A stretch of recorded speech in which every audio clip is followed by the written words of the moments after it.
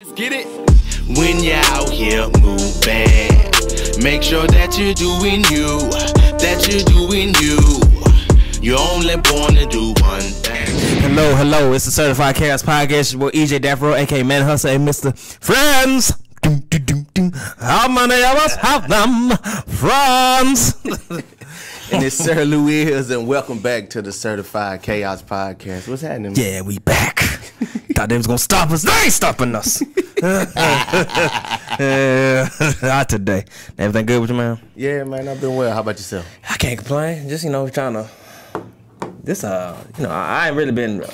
The pollen is it's bad, but because I've been detoxing, I haven't really been affected by it. So I cleanse out. Drugs? Nah, yeah. That what we call it. So y'all remember last year, y'all, when I looked at it, I actually seen an aerial shot with it in the air. You remember I told you, I was like, hey, bro, I know you having problems. It's so much out here to the fact that I haven't been affected by it, like in Louisiana. When I come out here, it's like it's just mucus, it's a lot. Like, it make you feel like limus. Dirt is all in your head. Yeah, man. I seen it. I know it's bad when the wind start blowing. Yeah, you can see. You're like, oh no, okay. Yeah, but I've been pretty good so far. I just been kind of cleansing out my system, eating clean. So it's not been too bad. I might make a mistake and be like, but other than that, I've been cool. Oh yeah, man, you got to go to the darkness in order to go to the light. Yeah, that's man. how it works. A lot of people think I'm just gonna eat clean every day. Nah, you know what I'm saying? You gotta do something, you know what I'm saying? A little bit of cheating, you know what I'm saying? A little bit of bad shit, that's it. As they would say, in order to get yourself right. So how long you been on? A detox? Yeah. Probably about a good 13 days. So last time we had a session was the last time I ate something like at that capacity. Yeah. Almost, been about 13 days now, yeah. So probably eat something today. But just nothing too serious. I'm not vegan or nothing, just I've been eat clean. I mean that's big, working on self. I mean, a lot of people, have been talking about health in the last year or whatever, but, McDonald's line still long, Checkers line still long. Yeah.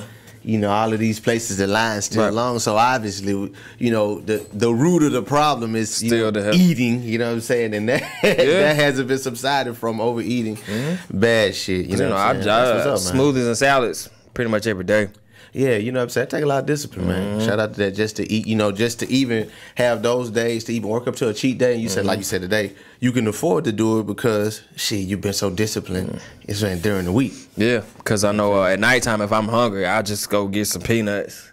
Yeah. And just get drink some water, go to sleep. I know why you get them peanuts. You ain't going to sleep. Well, I ain't know. Speaking of health, old school told me, son, get you some peanuts, almonds, you know what I'm saying? Anything like that. It worked. Yeah. You know what I'm saying? But yeah, that's what's up, man. Yeah, I haven't been really just, detoxing. I just been refraining from a good bit of stuff. But, it's a lot of stuff I'm finna extract. I don't eat like... You ain't crazy anyway. Yeah, I only eat like maybe once or twice a day, excuse me. So, I don't want much. People they look at me, why are you not eating? Because I don't want to. Right. You know what I'm saying? Mate, I told one, I say eating is overrated. Not the, you know what I'm saying? Like, we put too much pleasure into it to where it's like, oh, I gotta have this. And I realized, like, a lot of times, have you ever ate something and then you realize, like, I didn't really need this. No. Oh yeah, immediately. It's just the fact that, okay, I just really wanted it, and it was more than what I had earlier, and now you stacking carbs on top of carbs, trash on top of trash, like, nah. So I had to realize, like, you're really being a glutton. Yeah, I just think just because that convenience is what gets people. If they had more healthy spots that would drive through, I think more people eat them. It's just the fact that, all right, can I go prepare this meal or can I go get this $7 meal real quick? I mean, we all fall, we all fall victim to that convenience. It's crazy how society changed, right? You know what I'm saying? It was, where it was cooking at home. You know what I'm saying? Home cooked meals, and the diner was a treat. You know what I'm saying? They go to the diner on Fridays or Saturday nights. You know what I'm saying? And even in the 70s, I mean, and it looks like maybe the 90s, maybe. You know what I'm saying? I mean, fast food had been going, but the 90s maybe is when things started really just fast food households. People didn't care nothing about cooking. That was a slave trade now. Like, whoa, that's when that became a like I'm not slaving in the kitchen. All right, okay. But I think parents do have to get on it though, because I'm noticing more and more that kids aren't that bigger now. At a younger age, it was a couple of fat kids. Now it's like every other kid. You looking like, man, you got a double chin already?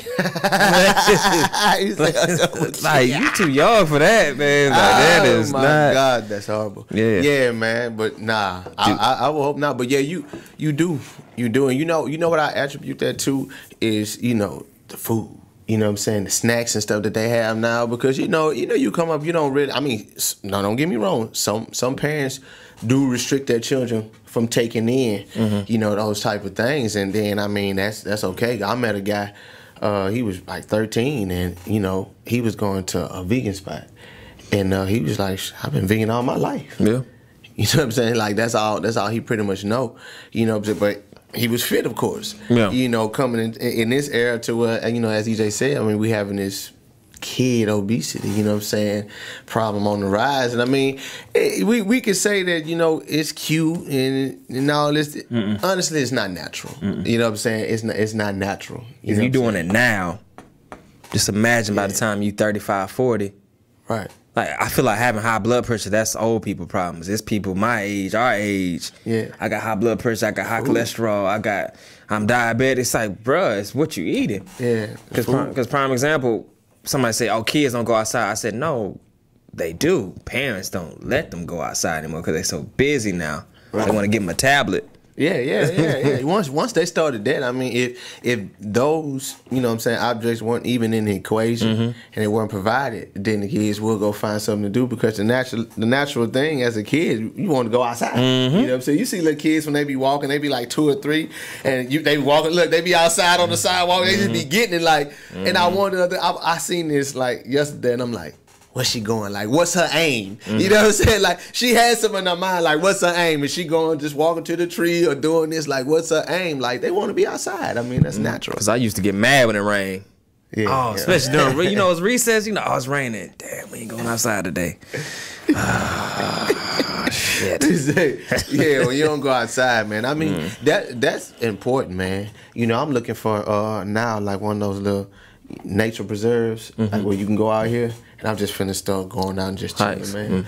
Just connecting, because I haven't been outside as much as I should. You know what I'm saying? I haven't been outside much as I should, but that's part of health as well.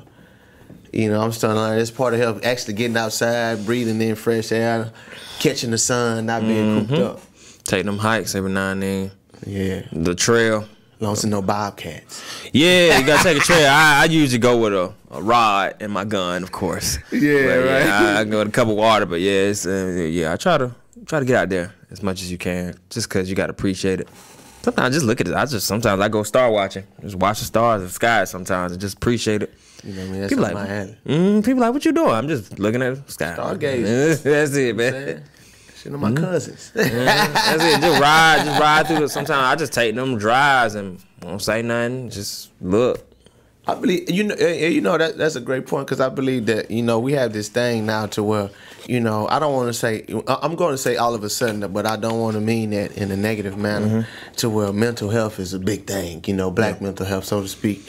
And I believe that a lot of people need to just start doing a lot of things by themselves. I mean, me, not coming off as a critic, I told myself, hey, you need to start doing things by yourself as well, get comfortable. You see I know you all seen the memes where they say, you go out and eat by yourself? Yeah. Well, yeah. You know what I'm saying? Like, I mean, that's one of the bases of self-love, to be able to sit somewhere by yourself and not be ashamed. It's kind of like why the quote-unquote unpopular kid grows on to do great things, because he learned himself or herself early. Right. So, as opposed to everybody else who was always in the conglomerate, they was clicked up. So when they separate, it's like, damn, what do I do?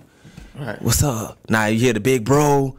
Yeah, my twin. Like, shit's weird. But that goes to show that sometimes a lot of individuals around you can be a distraction. Yeah. You know what I'm saying? Like when you by yourself in your solitude, whatever. First, it's going to start off as you may be missing something, because everybody wants to be social. sociable. So you begin to fill whatever you call that void with something, and if it's positive, like you said, we get these people that used to roll around, these book sacks, and people just call it nerd. These are the tech guys. Now, these are the people that are sitting in the houses, and you looking at them like they crazy, and everything, is successful, subjectively went in that way. So they ain't got to compare to anything like, shit, I got a house. You know Think what I'm about saying? it. The irony is you call that person a nerd or a geek, but you are spending your hard-earned money to wait in line on the waiting list to get that product that person built. To get a product that a whole nother geek or this nerd has created. So they rule the world. I always tell people that. Let's just keep it real. Like, I mean, especially now, I think, and I was thinking about this, 2 days ago, man, and and it just came out of nowhere. And I believe that if we as black people, if we got with a lot of these, black tech guys and stop ostracizing them and actually get with them, it'll be a lot more business, going on with us in that era. In that area, excuse me. That way we won't be, pushed out of it. Like, because we always say, oh, he do tech, or he a nerd. Anything technical, you tend to be a nerd. But again, these are the people that are creating apps, Because that's what Nipsey Hussle was doing. He had his whole platform and the app building, and it's just, we gotta stop getting out of this. You have to act this way to be a black man, and I think that's a big problem. Right. And so I've seen people suppress themselves, but then when they get around me, they talk about the nerd talk, and then they get around other people and like, man, I don't do that weird shit, and it's like, all right, you lame. Yeah, that's a facade. That comes from that's it may not look like it, but that's a form of people pleasing. That shows, and I too can resonate with just this part of it. It's just the fact that shows that you're not comfortable in self, and you're not willing to make others uncomfortable. I mean, people shouldn't, even if they get uncomfortable, they should be mature enough to accept that's what you do and your difference, right? And that's who you are, and that's what you do. But I mean, unfortunately, we're living in that type of society. People scared to be themselves, right? People are scared to be themselves. I seen man, I did not like to listen to him talk, but I mean, obviously now, he's a very great speaker on the subject he speaks on, Cousin Jeff. Okay. And he was saying, it's funny because it seems like originality has become this sickness.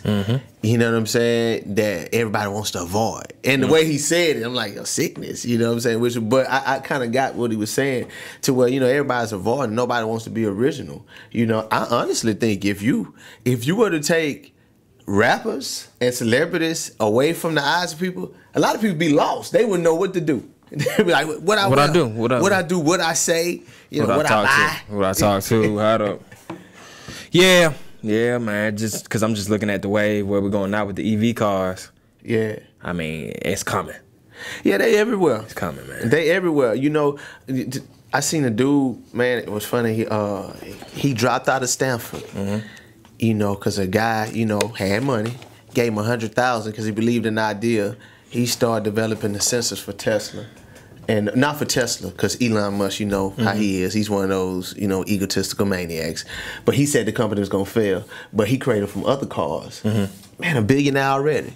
So they're going to show, like you said, like when you say electric cars to people, I'm pretty sure you had that conversation with people. And it falls on the deaf ear, until you realize, like, wait a minute, these people cutting down all these models for a reason. They not just, all these charger stations, popping up. Mustang, that's an electric vehicle, right? The Mach 1 4-door. How you feel about it? What you like? I seen it the other day. How do I feel about the car? Yeah, I seen it the other day. You seen it? I like it. I feel, why not just put in a Mustang? Your bread and butter. Why not just put in that? Yeah. No, if you're gonna do it. Right. Like you want to be. This is what we stand on. Yeah, put it in. I'm pretty much. I mean, just looking at it, that's what it is. I mean, it has the whole futuristic hatchback type look, but still, it should have just put it in the Mustang. I believe it would have sold a lot more. Obviously you can make it, unless the only thing I can see them saying was that maybe traditional Mustang owners, even though they're evolving, they want that raw, you know what I'm saying? Because it's gonna go fast electric, but maybe they figure, that's the only way I can see them, good point, just saying, hey, we're not gonna do that. But I would just put it in the Instead of wasting money on the body, just put it in that habit column. Right. You're right. You tying up a whole nother line. Yeah, just say, why not call the Mustang Mach E? And we know same thing with Chargers. Why not make the Charger, have the Hellcat body, but just give it the EV, the EV motor. That way you get the power. It's just